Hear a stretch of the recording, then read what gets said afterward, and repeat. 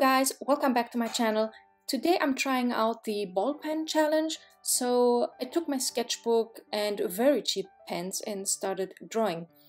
I did do the sketch in pencil first because I don't feel comfortable enough to go in, use the pen without any pencil sketch underneath. I am known for erasing a lot, so I was really worried that this would turn into a disaster if I use the pen on a blank paper.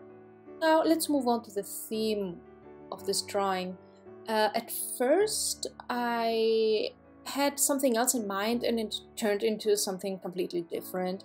At first I imagined a woman in a pool and she was leaning on the edge of the pool and was looking at the camera. And I didn't like that, and I changed her pose. The hand was kind of touching her face, but I didn't like that either. I don't know, nothing fitted, so I erased it again. And then the little girl came, that you can see me draw right now. The little girl who's leaning on a table. So yeah, those are very common things every artist struggles with from time to time.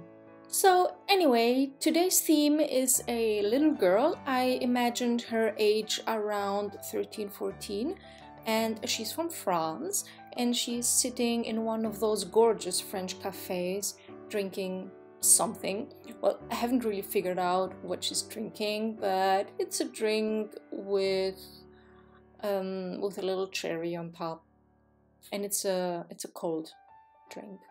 So the pens I used for this come in two different colors.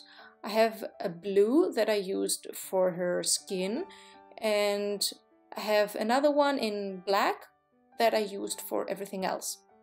After erasing everything for the 100th time, I went in to finalize the sketch. I added all the details around her eyes, polished her lashes, finished her eyebrows and her hair. I also put some more details around her. I only had the table at first, but now you can see picture frames and flowers in the background, as well as the back of the chair that I decided would fit great. It's not that I did not have a chair at first, it's just that I imagined one of those backless chairs, but since nobody can see where she's sitting, I had to create something that makes it clear that she's sitting. So the pens that I use are a bit thick, so I could not create very thin and crisp lines. Also, when I draw, let's say a straight line, the ink gets gunked up, and when I pick up the pen to draw some other part, all that gunked up ink spills on my art. You can of course wipe it off, but who remembers that every time? One other thing I really don't like is that the ink is not black enough for my taste, and it's shiny. It's not that matte black ink, if you know what I mean. So I do prefer my Tachikawa pen over these, and I would go with that one. But if I have good pens, not necessarily more expensive, just better, I could get very nice results with those. Overall, this was a fun challenge, and I do like the results of this piece. Alright, so that was it for this week's video. If you liked it, please give it a big thumbs up, leave a comment down below if you have any questions or just to say hello.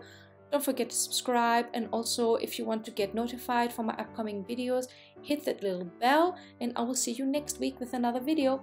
Bye guys!